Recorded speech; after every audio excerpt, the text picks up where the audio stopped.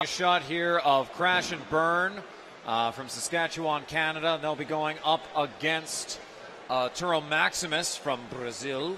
A truly international fight here at RoboGames.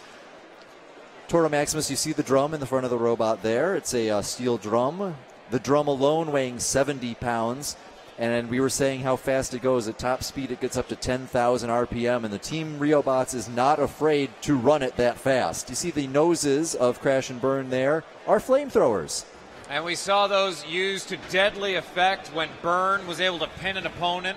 And there's the flame. The opponent was sitting up on Burn, and he just melted the electronics inside. Yeah, a very deadly combo. Yeah, it's not a huge flame, but it's a controlled flame, a very direct flame, and that's what they used to win their previous fight against Foxic. We're in the winner's bracket. Neither team has lost yet as we begin in 3, 2, 1, fight! And off, a frontal attack trying to slow down that drum. They know how deadly Touro Maximus is, and you can see the power. He's moving great today, though, as the drum begins to turn. Yep, Touro's got the drive going, and now the drum is spinning, but not as fast a spin-up as we're used to seeing out of Touro Maximus. Looks like Touro Maximus is on the run, not wanting to get pinned by either bot, who now collide in the center of the arena. Yeah, Crash and Burn running into each other here. They have to decide at the blink of an eye who's going to go after Touro on offense and who's going to go on defense. They have to work as a finely tuned, coordinated team against their opponent. So far, that spinning drum is not getting up to that 10,000 RPM, which emits a massive howl as the flames go on! Now, I know this looks like an unfair 2-against-1 fight, but each of Crash and Burn only weigh 110 pounds apiece, whereas Touro Maximus weighs 220 pounds. So even though the size is similar, the weight is very different.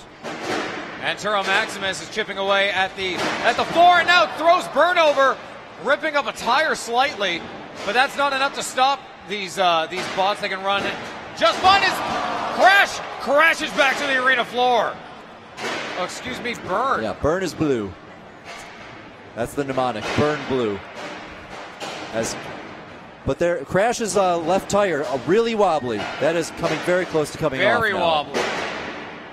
Oh, up, bouncing off. Hits the truss. The top of the arena touching the truss again because they're only 110 pounds apiece. Burn getting thrown back on to his wheels right side up by Touro Maximus. We are well over the halfway point. Oh, a massive uppercut throwing Crash inverted, but they can still operate that way, just not as effectively, but they still have that flamethrower. He's back on his right side. Both Crash and Burn absorbing these hits. They're taking a lot of hits, but they are surviving.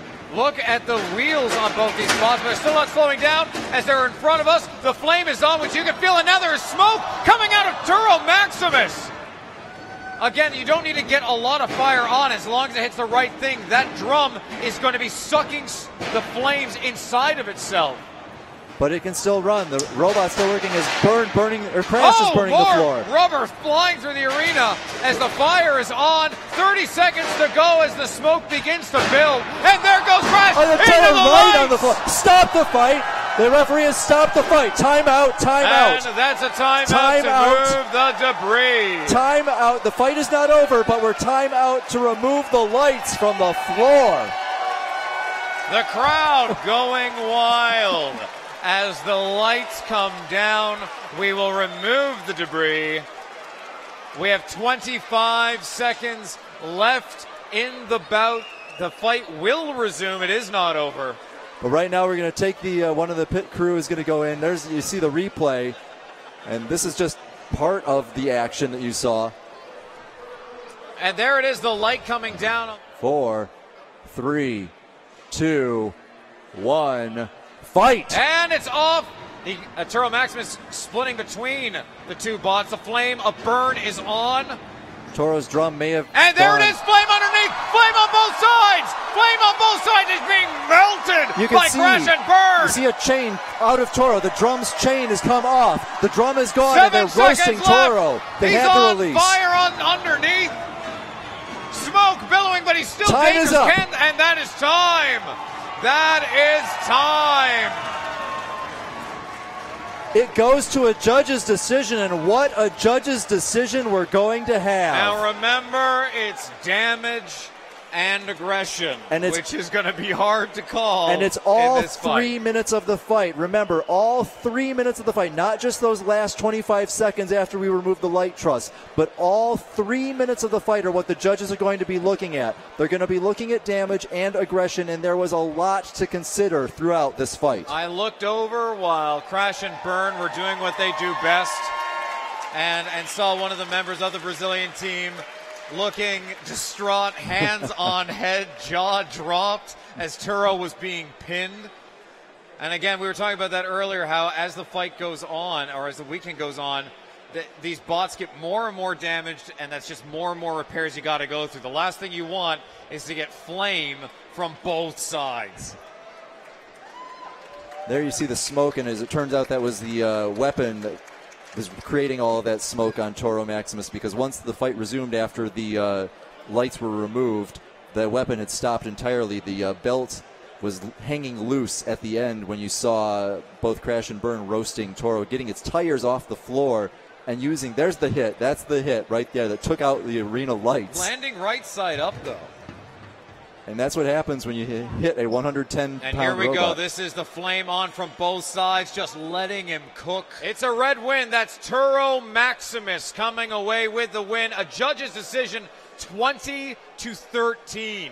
All right, I'm back in the pits with Marco, and wow. You have just not only taken out a light, but Crash and Burn, who notoriously last year took out last rights. How are you feeling after that win? I'm feeling great that I avenged Ray for them. They're tough bots. You have to choose one, but then the other one gets on your side. It's not easy. Not easy at all.